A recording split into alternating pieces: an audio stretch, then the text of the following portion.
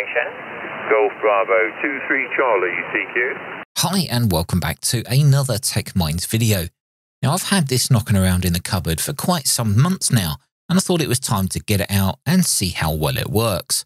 Now this is an ATU, an antenna tuning unit, which by design attempts to match the impedance of your radio to the impedance of the connected wire antenna within a frequency range of 1.9 to 54 MHz. Now this particular model is rated for 150 watts, which is far more than your black box 100 watt HF radio.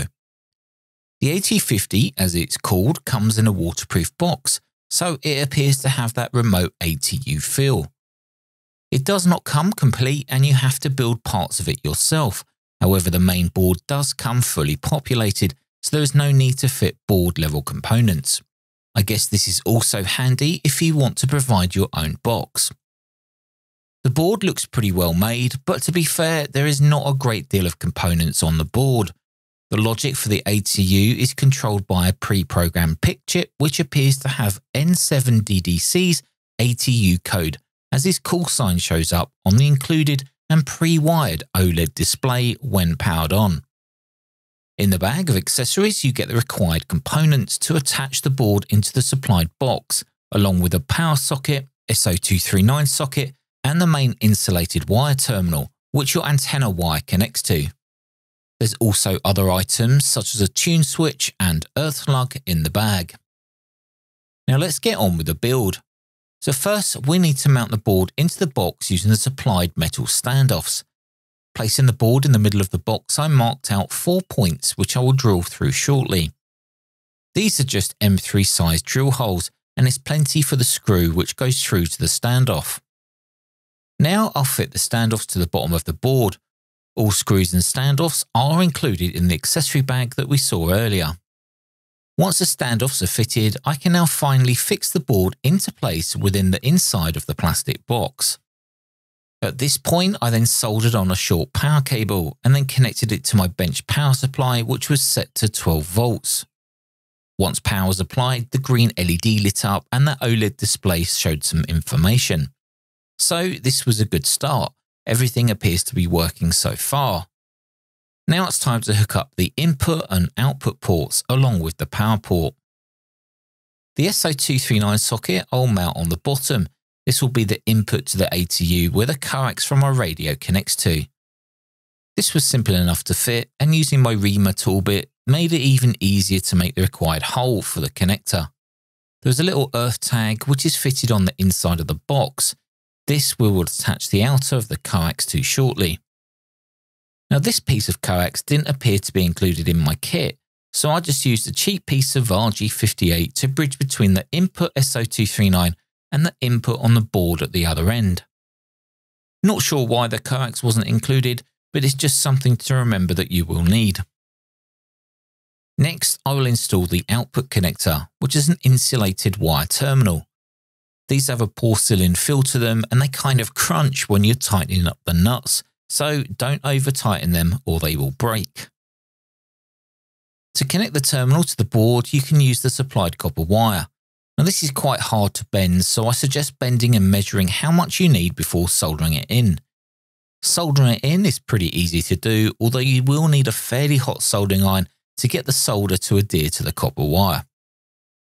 Now in my kit there was 2 lengths of copper wire. One of them was enamelled and the other wasn't, so just be aware of that if you're using it, as you will need to scrape the enamel off for the solder to adhere. For now, I'm not going to mount that OLED, so I'll just tape it inside out of the way. The tuner can operate in automatic mode, which means you just need to apply power, and if the ATU determines a high SWR of above a certain value, then it will automatically start a tune cycle, so great for just mounting outside and forgetting about it. Now here we have it mounted outside, and for this test it is connected to a 20-meter length of wire, and the bottom earth lug is connected to a ground rod. I've also got a piece of wire laid across the ground, also connected to the ground. Now I've got it powered by a 13.8 volt CB power supply, which is just sitting in my conservatory, and then just using the length of power wire between the power supply and the ATU. Now when it comes to testing, I'm not expecting this to work on the lower bands. I have read that this tuner needs at least 40 meters of wire to be able to cover between 1.9 and 54 megahertz. But let's hook up the radio and perform some tests to see where it will tune. Let's first test it on the 70 meter band at 18 megahertz. What you will notice here is that the radio is set between 5 and 15 watts, and the mode of modulation will be FM or CW.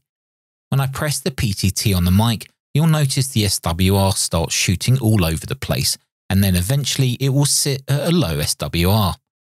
The rapid needle movement is the ATU relays clicking in and out, attempting to find a good impedance match.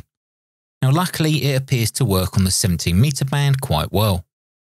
Now let's try 21 megahertz. This time it takes a little longer to find a match, but it does manage to bring it down to a usable 1.5 SWR. Of course, we would much prefer this to be a lower figure.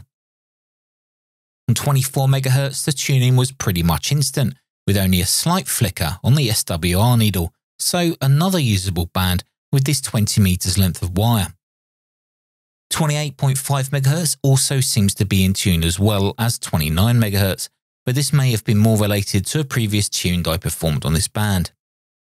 Now when we dropped to 14 MHz, the best tune it was able to make was just over an SWR of 3, and when I tried 7 MHz and 3.5 MHz, it continuously attempted to find a match, but it ended up failing.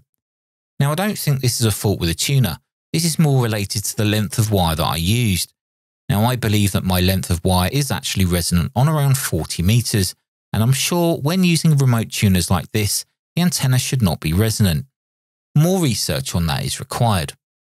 I did also test on 50 MHz, 6 meter band, but I failed to record it. Now I did find that it did work rather well and was able to give a good tune, but I didn't make any contacts. Now having a good tune or match or whatever you want to call it, it doesn't mean your antenna is going to work amazingly. You could load up a wet piece of string to provide a 50 ohm match to the radio, but that still isn't going to work well. Now there are many remote automatic tuners available on the market, and this is just one of them. I do, however, have a AT50 in the cupboard, which I've not even tried yet, and what's nice about that is that it's controlled by the radio directly.